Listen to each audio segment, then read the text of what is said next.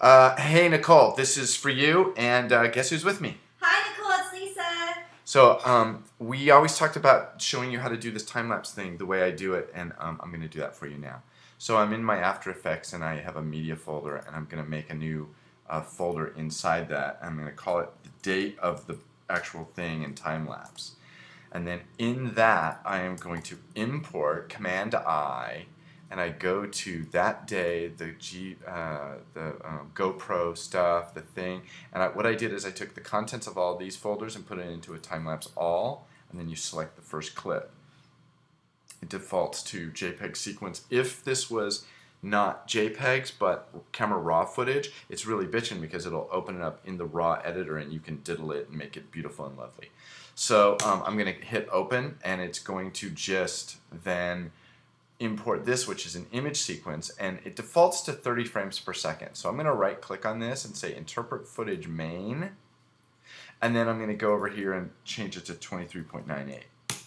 Okay, so then that gives me my duration of 1 minute, 20 seconds, and 10 frames. So you got to remember that number because we're going to come back to that.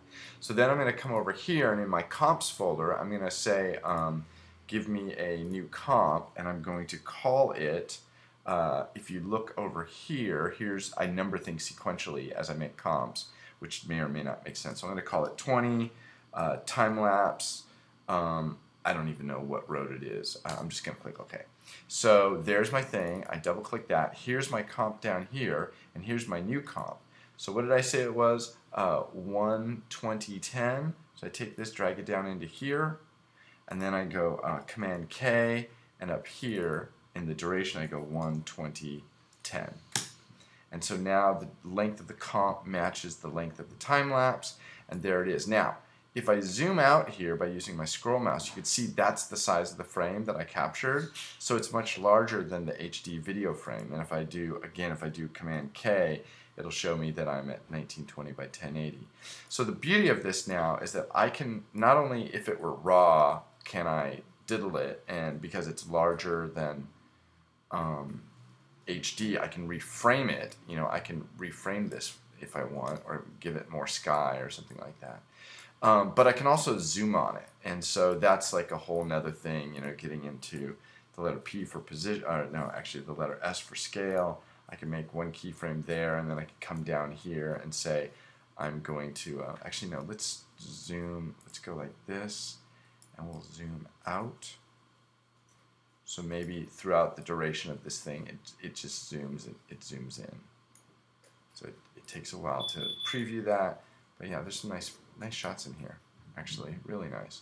So then I hit Command Control M, and I'm going to do a ProRes with no audio. It's going into the same place as normal, and I should probably, I think in the clip name I'll give it the date. Now let's figure out where we were going.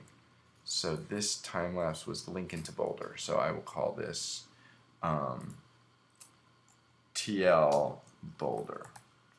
And that's it. That's all I do. And then I hit render, and it's going to make a ProRes. You got to know how to set this stuff up. I've actually done tutorials on that. Hit render, and it'll take a while. It takes a while to churn it out, but it's really cool when it's camera raw, because then you can, you know, vignette it and re-white balance it and do all that cool stuff. So hope you enjoy this. Talk to you later. Bye.